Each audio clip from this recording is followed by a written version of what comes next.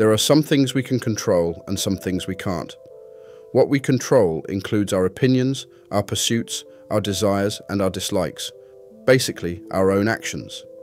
On the flip side, our bodies, possessions, reputation, and authority are not under our control. They're influenced by outside forces. What we do control can be free and unimpeded, while what we don't is often weak, limited, and owned by others. If you think you control what you actually don't, you'll find yourself frustrated, upset, and blaming everyone, from your neighbors to the gods. But if you focus only on what truly is yours and see the rest for what it is, outside your control, you won't be pushed around or forced into anything. You won't blame others, feel compelled to act against your will, or suffer harm. So, aim high, but don't get sidetracked by lesser goals. You might need to let go of some ambitions or put others on hold. If you chase both the high aims and material gains like power and wealth, you might end up missing out on both. But if you focus on true freedom and happiness, which come from focusing on what you can control, you'll find peace. When you face challenges, tell yourself, this is just an illusion, not really what it seems. Check it against what you know. Does it involve something within your control? If not, remind yourself it doesn't really affect you. Remember, chasing what you want usually leads to getting it, while avoiding what you dislike prevents unpleasantness. But if you miss what you desire, you'll feel let down. And if you encounter what you want to avoid, you'll be miserable. So, limit your dislikes to things that mess with your ability to do what you can control. And for now, cut out wanting things out of your control entirely. If you do want something you can control and is worth wanting, remember you don't have it yet. Approach your actions, those to pursue or avoid, carefully and calmly. As for the things you enjoy or love, whether it's a ceramic cup or a person, always remind yourself of their true nature. If your favorite cup breaks, remember it was just one of many cups. If you express affection towards your child or spouse, remember you're just loving a human who, like all things, is mortal. This way, you won't be thrown off when faced with loss. Whenever you're about to do something, take a moment to consider what the experience typically entails. Say you're headed to the bathhouse, you should expect that some people might splash water, others might shove, some may shout insults, and a few might even try to steal. Preparing yourself for these possibilities, you can enter the situation thinking, I'm going to bathe, but more importantly, I'm going to maintain a mindset that's in harmony with my nature. This approach isn't just for bathing, but for any activity. That way, if something does go wrong, you won't just react to the disruption, but remember your higher goal of keeping a calm mind, no matter what. It's not external events that upset us, but our thoughts about these events. Take death, for example. It's not inherently scary. Just think about how Socrates faced it. It's our belief that death is frightening that scares us. So when something gets in your way or you're upset, don't blame others or the situation. Blame your own mindset. A novice might blame others for his troubles, someone just learning might blame himself, but a truly wise person blames neither others nor himself. Don't brag about things that aren't really your achievements. If a horse could talk and said, I am handsome, that would make sense. But if you say, I have a handsome horse, remember, you're just boasting about something that's the horse's quality, not yours. What truly belongs to you is how you react to things. So, when you respond well to life's events, maintaining your integrity, then you have a real reason to feel proud because that virtue is truly yours. Imagine you're on a ship that's stopped at a port. You go ashore to fetch some water, and while you're there, you might have some fun picking up shells or grabbing an onion. But always keep one ear open for the captain's call to return. When he calls, drop everything and go back to the ship immediately, or else you might be dragged back and tied up like cargo. Life's the same way. You might have ties like a spouse or child, which are wonderful, but when duty calls, the captain in this metaphor, you have to be ready to leave everything behind promptly. And if you're older, it's wise to stay close to the ship. That is, always be ready to meet your obligations without delay, because you may not always have the luxury of time to respond. Don't insist that life unfolds according to your desires. Instead, hope that things turn out the way they do, and you'll navigate life much more smoothly. Illness may affect your body, but it doesn't have to impact your choices. That's up to you. A limp may slow your stride, but not your ability to choose your response. Remember this whenever challenges arise. These are obstacles to something specific, not to you personally. When something unexpected happens, think about what skills you can use to handle it. If you're attracted to someone, use your self-control. If you're in pain, summon your courage. If someone insults you, respond with patience. By doing this regularly, you won't be swept away by your initial reactions to circumstances. Never say you've lost something. Instead, think of it as returned.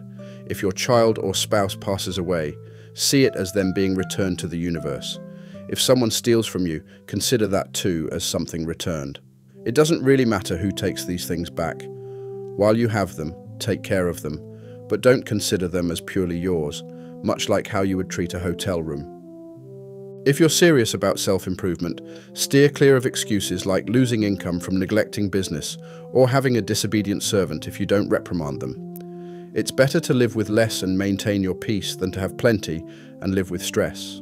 Start with the small annoyances, spilled oil or stolen wine.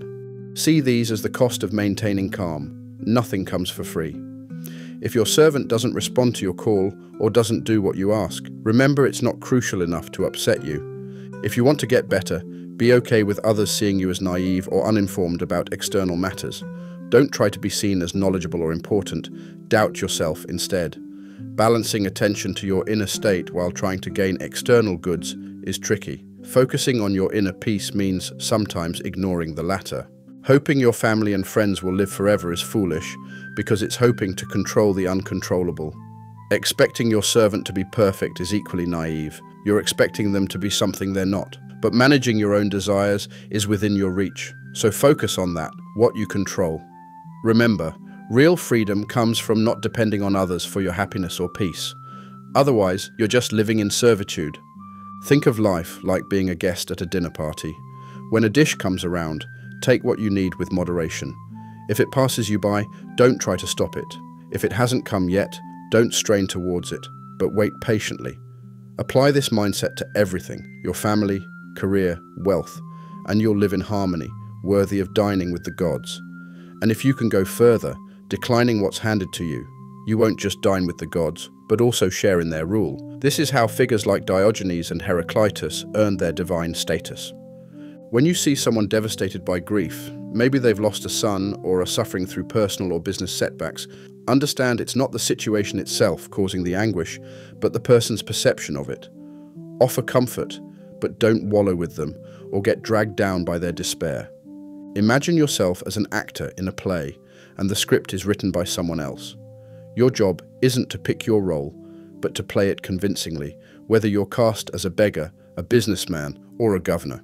When you hear a raven caw and think it's a bad omen, remind yourself that no superstition can dictate your fate. Tell yourself that it's not an omen for you personally, but perhaps for something trivial, like your possessions or social standing.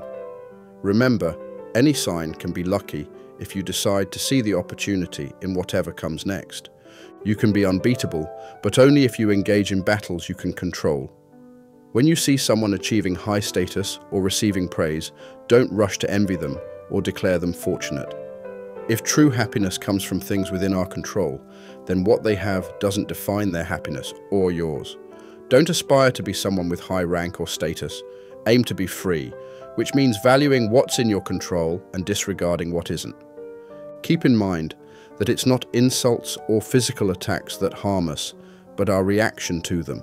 If someone tries to provoke you, recognize that it's your interpretation that makes you feel provoked. Take a moment before reacting. With a little pause, you can keep your cool. Always be mindful of life's fragility. Keep the realities of death and exile close at heart. By doing this, you'll eliminate petty fears and avoid desperately clinging to the things of this world. If you're serious about embracing philosophy, brace yourself for some ridicule. People might mock you, saying, "Look who's turned philosopher all of a sudden," and comment on your changed demeanor. Just keep your cool and stay committed to your path. If you stick to your guns, those same people who laughed might end up respecting you. But if you let them sway you, you'll end up feeling twice as embarrassed. If you catch yourself trying to impress others or seeking their approval, you're off track. Focus on being true to your philosophical principles. Wanting others to see you as a philosopher? Start by seeing yourself as one. That should be enough. Don't stress about fears like living in obscurity or feeling insignificant. If being dishonored is truly bad, No one can impose that on you without your consent. It's not your job to chase after power or party invites, and worrying about not being somebody is pointless. Focus on excelling in areas under your control, like maintaining your integrity. Concerned about not helping your friends with money or influence? Remember, these aren't things you control or owe anyone. Instead, strive to be a person of honor. That's more valuable than any material aid you could offer. And if your country seems to lack your help, think again. Not everyone can provide material things, but contributing your virtues is a significant help in itself. In terms of your role in society, take up any position as long as it doesn't compromise your character. When someone else gets a perk or privilege, whether it's a better seat at a dinner, a compliment, or an exclusive invite, don't get upset. If it's genuinely good, be happy for them.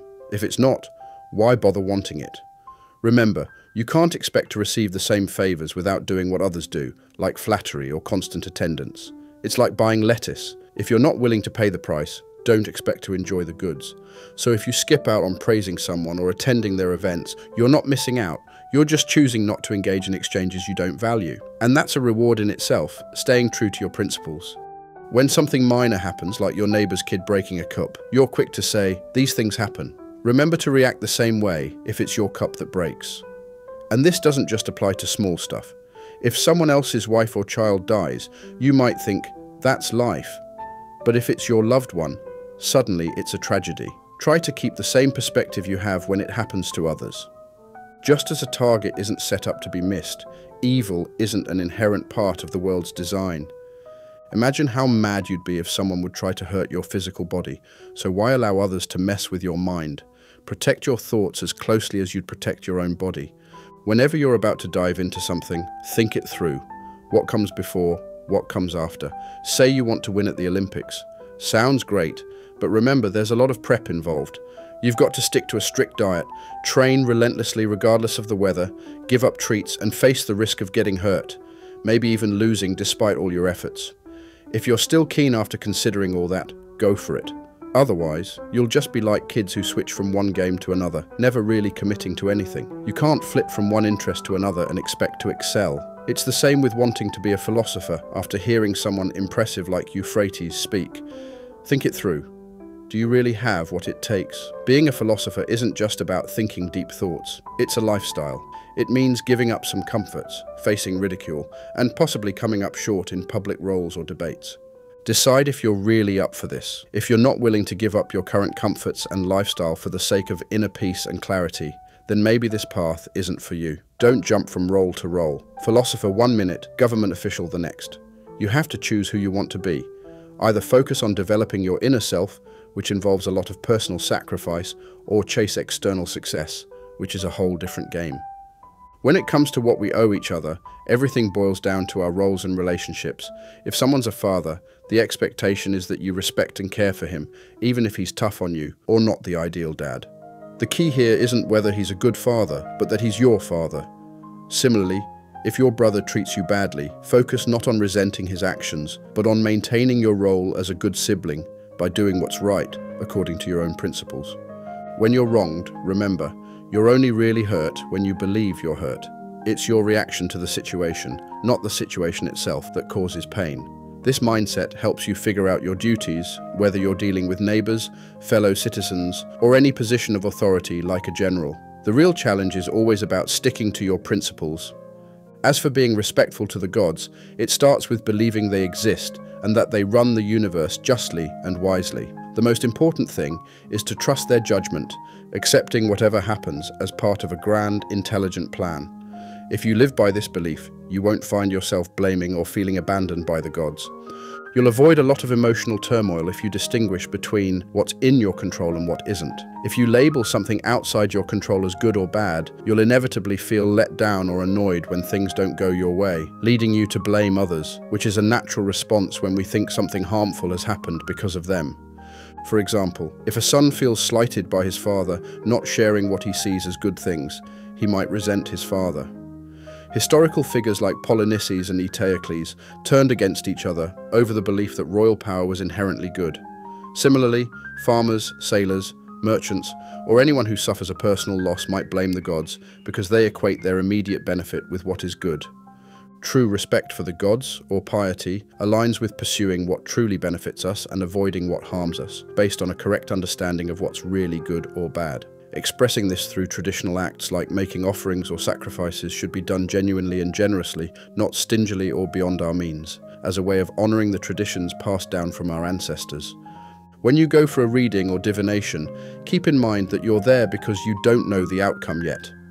As a philosopher, or someone trying to think deeply about life, you should remember that if something is out of your control, it's neither good nor bad in itself. So don't go to a diviner full of hope or fear about what you might hear. That'll just stress you out. Instead, remind yourself that whatever comes out of this consultation doesn't really affect your core being. It's up to you to use whatever information you get in a constructive way. No one can stop you from that. Approach the gods as if they're your advisors, offering guidance, not commands. And if you get advice, respect it as you would from any advisor you trust, or you'll basically be ignoring the wisdom you sought out in the first place. When it comes to divination, follow Socrates' approach. Use it for things where the outcome isn't clear and reason doesn't provide an answer. But don't rely on divination for decisions about standing by your friends or your country in tough times, even if the omens seem bad. Logic dictates that loyalty sometimes means taking risks. Remember the story of the man chastised by the oracle at Delphi for not helping his friend in danger. That's the level of commitment to higher principles expected of you. Make it a habit to define who you are, both alone and around others. Stick to a persona that you're proud of, maintaining your integrity at all times. When it comes to talking, less is usually more. Avoid idle chatter about trivial things like sports, food, or gossip about others. If possible, steer conversations toward meaningful topics. If you find yourself among strangers, it's often better to keep quiet. Keep your laughter moderate and infrequent. It's fine to enjoy a moment, but excessive laughter can undermine the seriousness with which you approach life. As for making promises or swearing oaths, avoid it whenever possible. If you must, be cautious about committing only to what you can genuinely uphold. Be wary of attending parties thrown by strangers or people who don't share your values. If you do find yourself at such events, be extra careful not to fall into bad habits just because everyone else is. It's like the old saying, if you hang out with someone messy, you might end up with some stains, even if you started out clean. When it comes to physical needs, food, drink, clothes, housing, stick to the basics. Avoid luxury and excess, especially stuff that's just for show. Regarding relationships, try to hold off on intimacy until marriage if you can. But if you do engage in it, follow the social norms. Don't judge others who go about it differently, and don't brag about your own restraint. If someone tells you that a person has been talking behind your back, don't rush to defend yourself.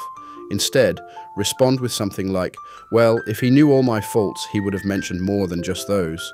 You don't need to frequent the theatre, but if you do go, don't get too caught up supporting one side or the other. Just hope for a good show and that the best performer wins. Avoid getting overly emotional. No excessive cheering, laughing, or jeering.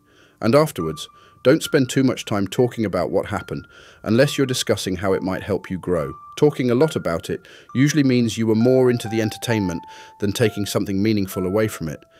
Be selective about whose performances or talks you attend. If you go, keep a serious demeanor and don't be a nuisance.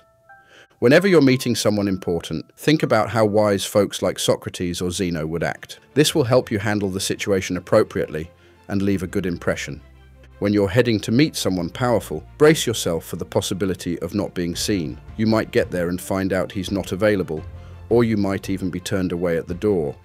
Prepare for the idea that he might not have time for you. If it's still important to go, then go and handle whatever comes without complaining.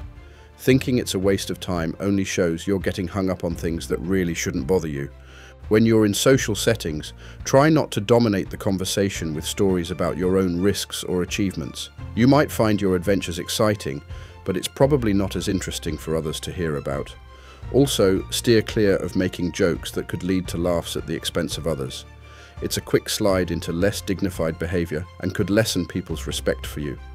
Definitely avoid getting into any crude or inappropriate talk. If someone else goes there and you can, call them out on it. If not, at least show with your silence and your expressions that you're not on board with that kind of talk. If you find yourself tempted by a pleasure, don't jump right in.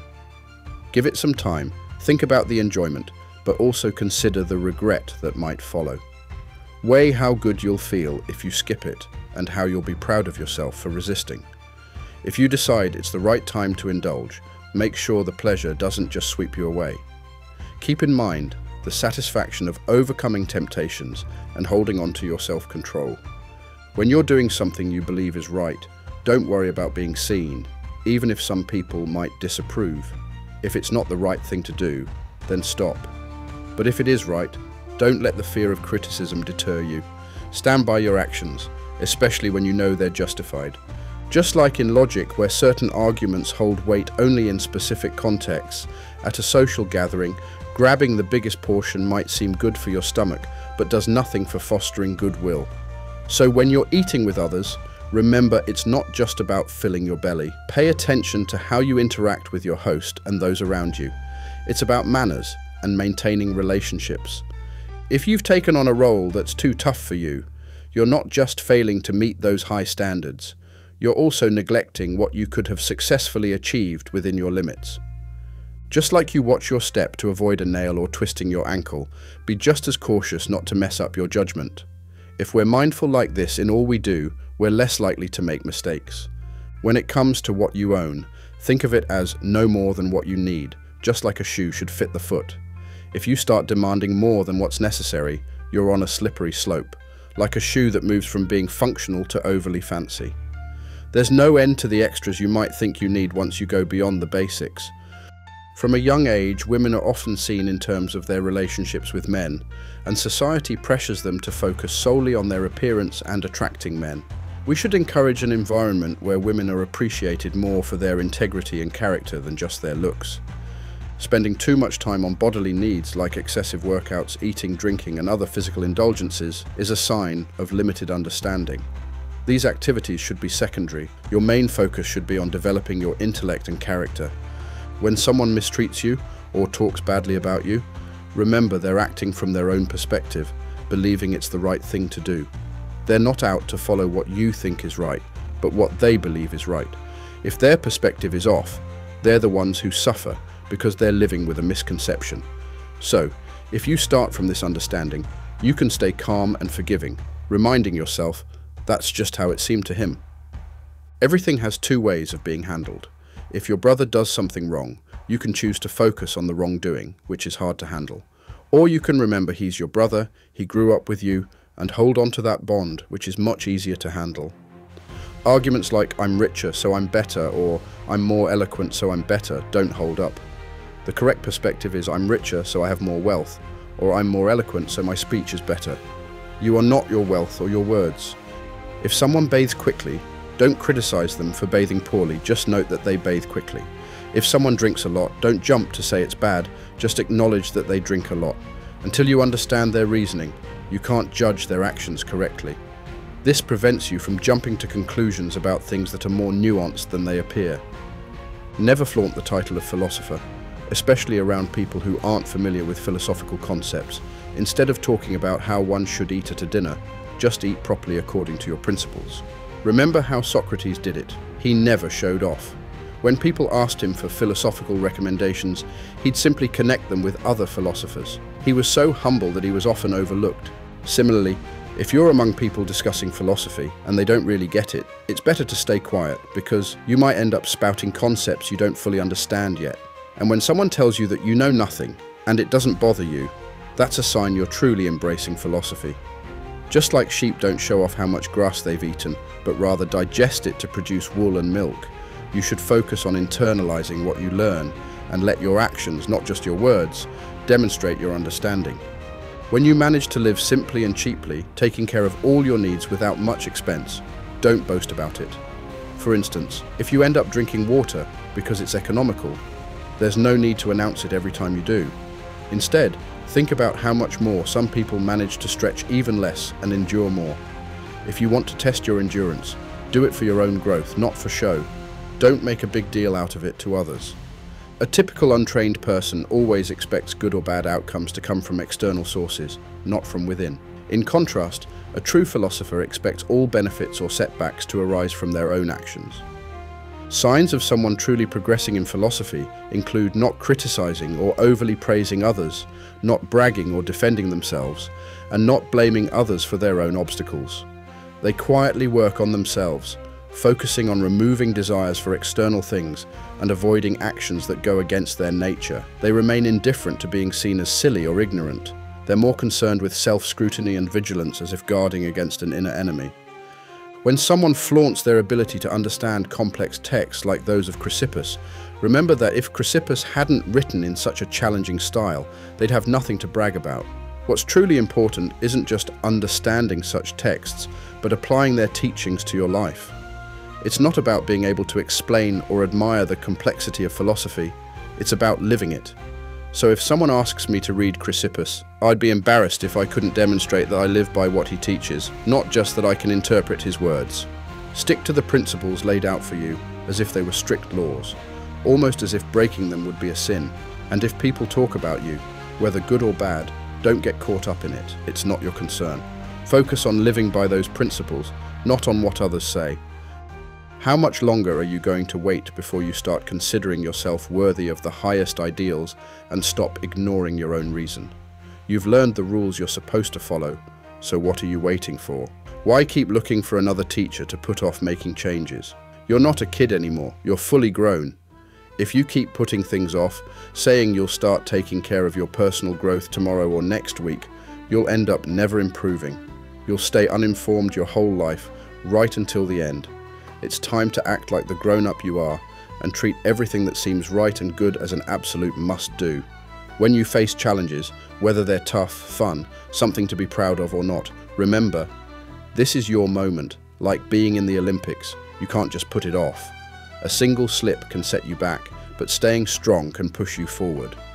Socrates got to where he was by relentlessly bettering himself, focused only on reason. Even if you're not Socrates yet, you should live like someone aspiring to be. In philosophy, the most crucial part is the practical application of concepts, like the rule against lying. The next part is understanding why these rules exist, like why we shouldn't lie. The third part is about the underlying principles of these rules, such as what constitutes proof or truth.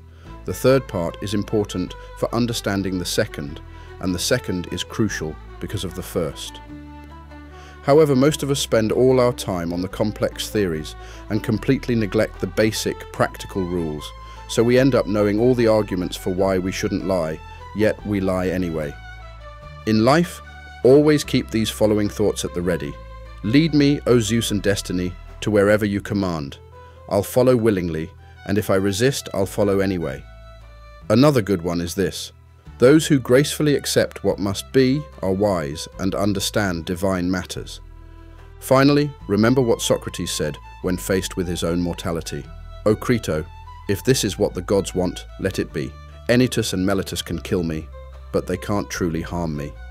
These thoughts can guide you in accepting and navigating the inevitable with dignity and wisdom.